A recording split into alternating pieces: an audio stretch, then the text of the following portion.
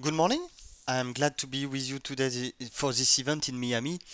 I know that I cannot pretend to be American because of my little accent. So yes, I am French. I'm based in Paris. My name is Florent Pajani, and I do marketing for Microsoft Europe around Expression, Silverlight, and the web platform. So today I would like to show you some cool stuff I'm working on. So for a French customer that is a cottage, a kind of a small hotel. So for this customer, one of our website Spark partner just developed a Silverlight photo album as a plugin for WordPress, and I would like to show you how to use it in few clicks. So the first thing I will have to do is to have a WordPress running on my machine. And to do so, and to save time, and to have everything running in few clicks, like PHP, WordPress, inside IIS, and so on, I leverage the web platform installer that you can get on Microsoft.com Web, and you have the site running in few clicks in your machine. Then the things I would like to do is to customize the theme that you are using per default for our customer. You see that the design is okay, the customer like it, but the experience is as a visitor is not super engaging. So we would like to replace this static photo by a photo album that exposes the richness of the cottage. So step two.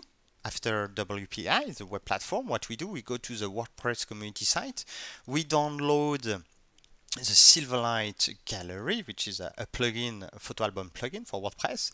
And once it's installed, I can activate it on the admin panel. So you see here my Silverlight gallery plugin. I activate it, and now I'm ready to customize my home page.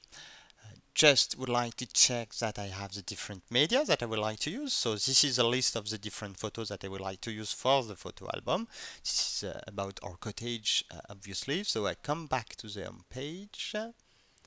I leverage the Silverlight plugin through this little button here, where I can customize some properties like, yes, I want to see the numbers, I want to see the thumbnails, and I want to specify some a specific color.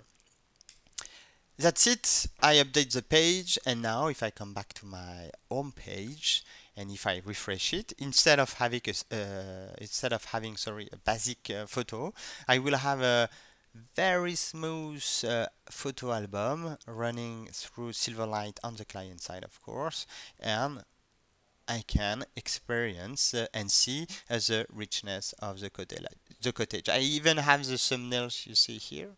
When I roll over the bottom of the album, I see the thumbnails. That's it.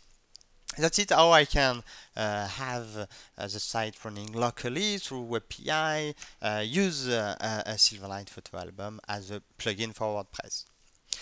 Thank you. I hope you enjoy this short experience with me, and I would like to wish you a great event. Thank you. Bye bye.